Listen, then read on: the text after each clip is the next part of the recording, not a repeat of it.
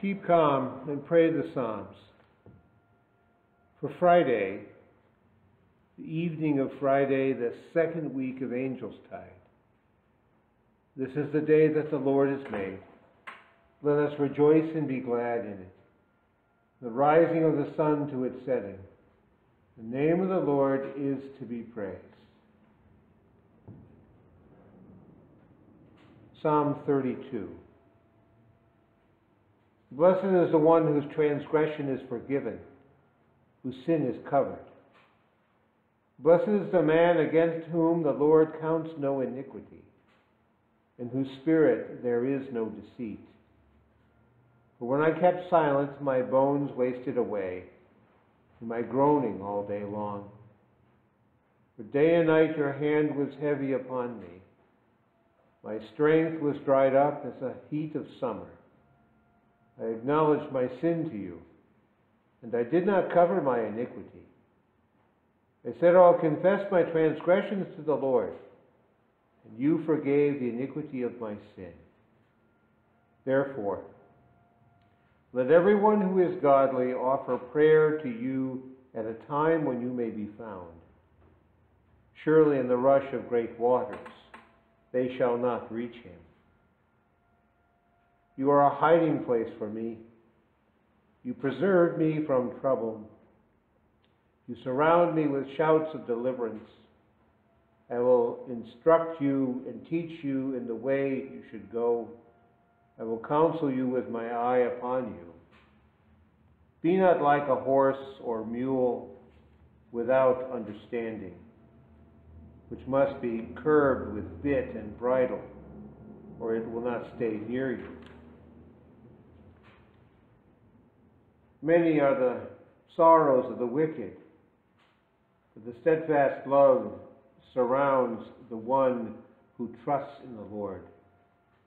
Be glad in the Lord and rejoice, O righteous, and shout for joy, all you upright in heart. Glory be to the Father, and to the Son, and to the Holy Spirit, as it was in the beginning, is now, and will be forever. Amen. We speak the Catechism, the 10 Commandments. You shall have no other God. You shall not misuse the name of the Lord your God. Remember the Sabbath day by keeping it holy. Honor your father and your mother. You shall not murder. You shall not commit adultery. You shall not steal. You shall not give false testimony against your neighbor. You shall not covet your neighbor's house.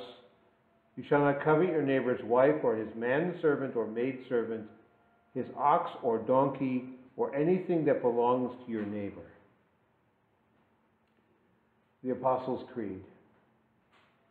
I believe in God the Father Almighty, maker of heaven and earth, and in Jesus Christ, his only Son, our Lord, who was conceived by the Holy Spirit, born of the Virgin Mary, suffered under Pontius Pilate, was crucified, died, and was buried. He descended into hell. The third day he rose again from the dead. He ascended into heaven, and sits at the right hand of God the Father Almighty. From thence he will come to judge the living and the dead. I believe in the Holy Spirit, the holy Christian Church, the communion of saints, the forgiveness of sins, the resurrection of the body, and the life everlasting. Amen. O Lord, keep us in your kingdom. Teach us to pray. Our Father, who art in heaven, hallowed be thy name. Thy kingdom come, thy will be done, on earth as it is in heaven. Give us this day our daily bread. Forgive us our trespasses, as we forgive those who trespass against us. And lead us not into temptation, but deliver us from evil.